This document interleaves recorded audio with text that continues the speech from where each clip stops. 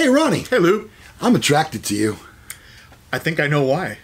Why? It's one of these reasons coming up. Oh, you mean on this episode why you're attracted to certain people and not others? Bingo. That's next. So, Ronnie, I have about a 35-minute commute back and forth to work.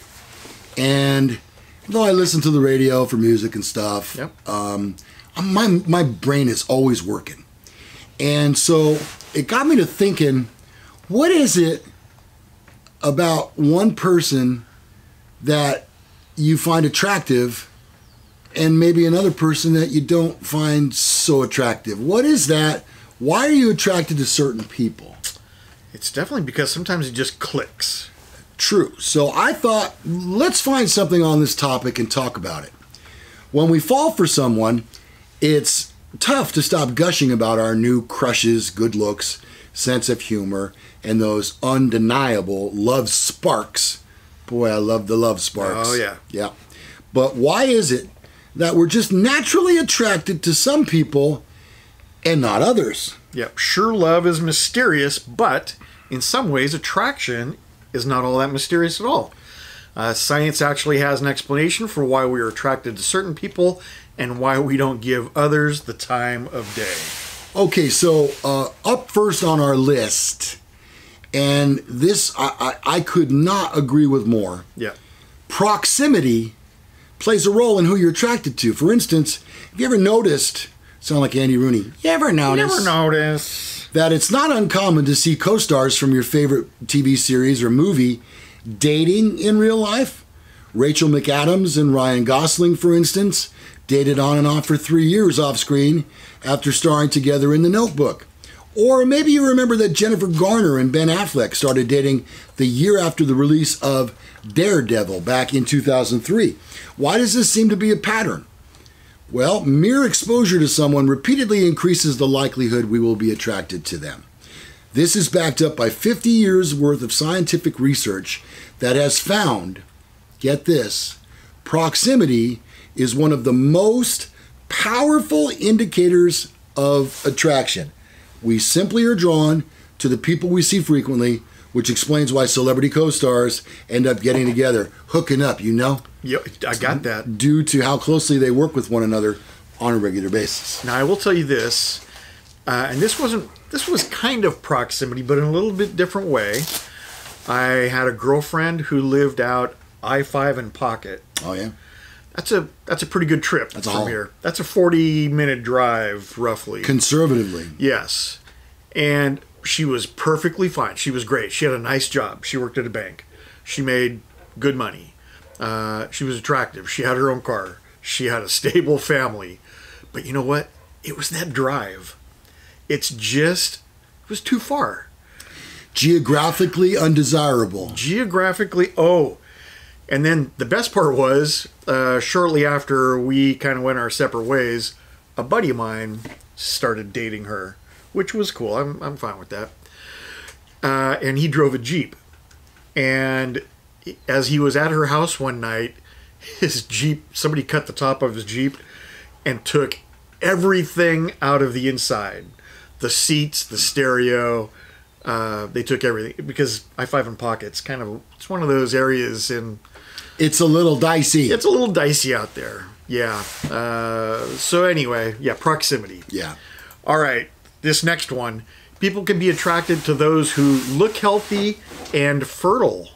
Ooh. I'm not sure what a fertile person looks like. Well, I could speak to this, but go on. So, whether we realize it or not, we are biologically attracted to people who look healthy and who look like they can reproduce. Heterosexual men are typically attracted to younger women who appear to be of childbearing age and physical appearance. This can explain why you see photos of women in the 1800s wearing bustles to overemphasize their healthy childbearing hips in order to attract men. Yeah. Additional research suggests that people are also attracted to those who just plain look healthy. So that's why we've always done so well. Our physiques and muscular, it's us. Yes. To this day, Ronnie. Desirable. We're killing it. Knocking it out of the park. Well, I tell you what, I'll save that to the end of the episode. Okay. Let's go to the next one. All right. All right. The next one on our list is our environment teaches us who we should view as attractive. And this is a dangerous thing. This is where body shaming comes in, etc., etc. Beyond physical features, media plays a role in helping us learn what to view as attractive. For instance, some heterosexual people may seek out partners who share attributes that remind them of their opposite sex parent because that is what they've always grown up knowing. Interesting. Heterosexual women have been socialized to seek primarily older men who tend to be more financially established and can take care of the woman and the subsequent family. These are just a couple of examples of how we can learn who or what is attractive. There is no single way that this learning occurs, but everyone is influenced by it. You know, and have you noticed that if you're out with a group of guys and 4 guys sitting with you go, wow, look at that woman over there. All of a sudden that woman is like, huh. More attractive? Yes, I do like that. Mm-hmm. Whereas without those 4 guys pointing you in that direction, you might just overlook that person. So it seems like if everybody else thinks that's good, that must be good. Yeah. Yeah, we could go to bars together because I think to me it's not gonna. And I'll get into that. Hold on, keep watching the dang show. That's true. We do have slightly different tastes. Hang on to it. Yep. Okay, this next one. Personality traits might impact who you're attracted to. Research has shown that people who are kind are seen as more attractive. They've actually registered clinical psychologists to do consulting for this. In a 2007 study, participants were asked to rate photos of strangers for attractiveness. They were then asked to evaluate the same photos, but this time some of the photos had personality descriptions. Essentially, the study found that the photos with positive descriptions received the highest ratings for attractiveness, suggesting that certain personality traits do play a factor in judging attractiveness. Kindness. Honesty. Not being a witch. Not being a douchebag. Are we helping or are we hurting? Keep watching. Hormones play a role in attraction. You bet. One 2016 study found that men with high levels of testosterone, the primary male sex hormone, may be more attracted to women with more feminine faces, which they described as meaning big eyes, high eyebrows, and a smaller jaw. But that's not the only way hormones play an attraction. In a study of 238 college women, something just snapped. In a journal, colleagues found that women are attracted to certain men depending on where they are in their cycle. And I don't mean Yamaha. In mid-cycle, women tended to prefer flings with caddish men, and on average, fertile women were more interested in short-term relationships with men who came across as cocky. Wow. In comparison, at other points in their cycle, they gravitated towards longer-term relationships with, as I just said, kinder, more conscientious, deferential types who have stereotypically good father material. Wow, interesting. Now this one, everybody's always been told opposites attract. Well, it's possible that opposites actually don't attract. Despite the fact that 80% of us believe in the idea that opposites do attract, it might be the case that we're instead attracted to those more similar to us.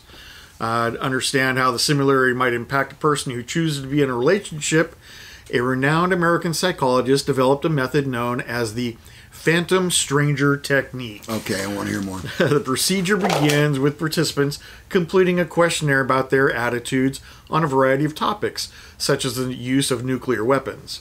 Next, they take part in a personal perception phase, where they evaluate a person based on their responses to the same questionnaire. By manipulating the degree of similarity between a person and a phantom stranger, they were able to conclude that participants reported feeling more attracted to people who held similar attitudes In fact, the greater the degree of similarity, the greater the degree of attraction. And I will tell you, Vicky and I, we are two peas in a pod. We agree. Our views on things are aligned perfectly. And I think a lot of that, and I noticed it immediately with her. Her family's views were very similar to mine. And for me, a lot of that is you don't want to get involved with somebody whose ideologies are 180 degrees different, because you don't want to have a constant fight 365 days a year. Well, i.e. a Democrat and Republican. Yeah. And Vicky and I we have differing parties, although we are both very middle of the road partyish. MOR. So, yes, right. So we're very similar, and politically we vote differently sometimes, but it's not enough to cause any rifts. Yeah. Getting back to people can be attracted to those who look healthy and fertile.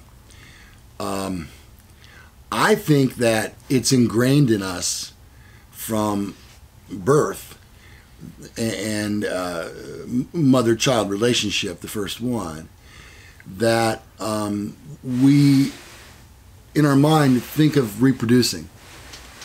Ultimately, I mean, girls grow up and they want to be mommies and have babies, and dads want to be guys want to be dads, and it's just it's human nature. Right. But it goes one step further, and I'll tell you why. I have a very and I know why this is, but in my whole dating life and marriage life, You have a type. I do, and this is going in depth here. I prefer blondes, and I love blue eyes, and I don't mean to come across wrong, but my feeling on this is, if it's good enough for Hitler, it's good enough for you. Great, Ronnie. Thanks for the setup. Appreciate. How do I follow that? I think that blue eyes and blonde hair is really appealing to me because it just seems so pure and clean. It's in every Beach Boys song. So, are you going to comment on that? You want to leave a comment below on that? Because I just can't wait to get back to you on your comments on this episode. It's just the way that I am. In my whole dating life, I've gone out with like 3 brunettes. Yeah. And all the rest have been blondes. But see, here's the thing. My wife now, not a real blonde. Ruh-roh. So what does that say for my theory? You know. I don't know. But she's been blonde as long as I've ever known her. I know. So, and it's cost me a fortune over the years. That's the lesson to learn right there. Marry a natural blonde.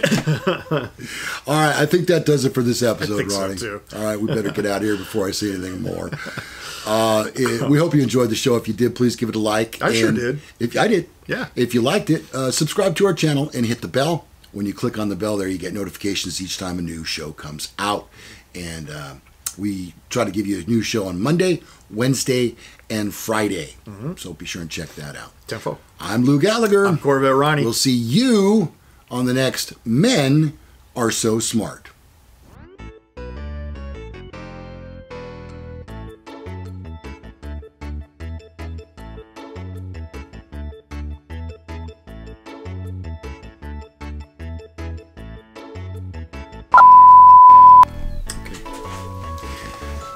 Hey, Ronnie. Coming. Not so fast that time, were you? Here I am. Where did you go? How long ago? Where am I right now? Ronnie, I don't know. I have enough trouble keeping up with my own life. It's because you're going potty. Yes, well, I have a potty mouth. You do. You know what you are? I'll tell you what you are. You want to know what you are? What am I? Loose cannon. Tiny bit. Yeah. All right. little bit. A little bit. See there, we already have an Easter egg for the end of this one. All right. And a sip of coffee would be great right about now.